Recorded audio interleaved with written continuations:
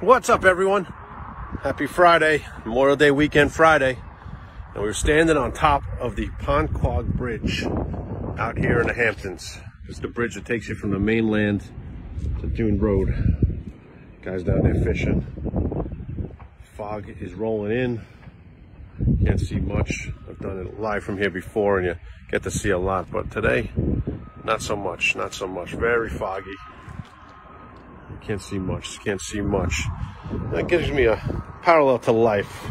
You sometimes feel like you're in a fog, that nothing is going your way, that you can't catch a break,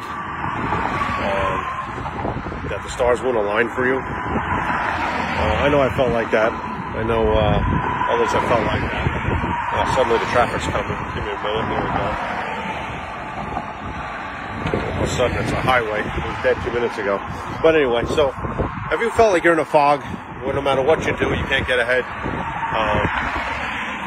And I've kind of developed an idea that I think I know the source of that. We've been lied to our whole lives. Growing up as children, there was a nursery rhyme, sticks and stones may break my bones, but words will never hurt me. And that is a complete lie. That is a complete lie. Words are everything. How we speak to ourselves and how we speak to others is everything in life. Affirmations. You can't have something if you don't believe in it yourself. If your words are saying that you're never going to catch a break, you're never going to catch a break. Powerful. It's powerful. If you don't believe in yourself, how are things going to happen? Who's going to believe in you? How is God going to give you what you need if you don't believe it yourself? So sticks and stones may break our bones, but words will definitely screw us up if we speak to ourselves the wrong way. If we speak to people the wrong way. In our own lives, like I said, if we self-doubt and talk bad about ourselves, we say we can't. We say we're going to try instead of do and can. Really throws us off course and keeps us in this fog. Keeps you in the fog. Think about it. Think about times when you felt bad and all you talked about is how you didn't feel good and how you couldn't get ahead and how your back hurts and how your leg hurts and how your arm hurts and whatever else hurts, and that's all you're speaking and that's all you can concentrate on. But think about good times in your life when you're winning and you're saying, I'm invincible, I can do this, I got this, I'm a winner. And think about how much more stuff comes into your life. It's very, very powerful. So if you want to get out of the fog, start speaking your way out of the fog. Speak positive messages to yourself. And also speak positive messages to those around you.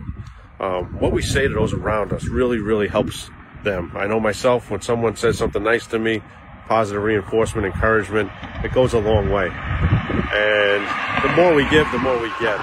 So just remember that if you can encourage someone with your words, it's free. It's free. Encourage someone. Reach out. Tell them they're doing a good job. Tell them you appreciate them. Encourage them. That'll allow them to go further in life. And the universe gives back. So if you give to them, either they'll give back to you or someone else will give back to you, and that's how it works. But it all starts with words. It all starts with our affirmations. It all starts with how we speak to the world and to ourselves. So there's your message of the day. You've been lied to your whole life. Sticks and stones may break my bones, but words will screw me up every time. So there you go. All right, let's jump on prayers over here. This traffic's crazy all of a sudden. All right. In the Father, Son, Holy Spirit. Amen. Our Father, who art in heaven, hallowed be thy name. Thy kingdom come, thy will be done on earth as it is in heaven. Give us this day our daily bread, and forgive us our trespasses, as we forgive those who trespass against us. And lead us not into temptation, but deliver us from evil. Amen. Hail Mary, full of grace, the Lord is with thee. Blessed art thou amongst women, and blessed is the fruit of thy womb, Jesus. Holy Mary, Mother of God, pray for us sinners, now at the hour of our death. Amen. Glory be to the Father, and to the Son, and to the Holy Spirit, as it was in the beginning, is now, and ever shall be, world without end. Amen. Dear God, help us to realize how important our words are, and how important it is to speak from our heart, and to know the truths, to speak the truths. Help us to encourage those around us, and help us to be a positive light, and help us to know that we have everything it takes, that you've given us everything that we need to get ahead in this life. Amen. All right, everyone. So there's your message of the day. Words will hurt you. Don't listen to the nursery rhyme that you learned way, way, way back in the day. Not when I think they're talking about other people's words, but other people's words and our words are just as important. how you speak to yourself and how you speak to those around us will determine how far you go in this world, and determine how soon you get out of the fog. All right, everyone. God bless. Happy Friday, Memorial Day weekend. Say a prayer for all those that gave their lives, so that we can celebrate this weekend, be free. It's not really a celebration. It's kind of a somber holiday. It's in memorial of all those that gave their lives. There's no greater gift than to give your life for your fellow man.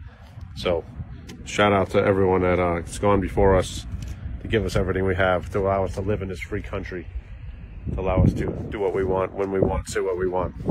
So Memorial Day, it's not about parties and barbecues. It's about those that have fallen and gave their lives for us.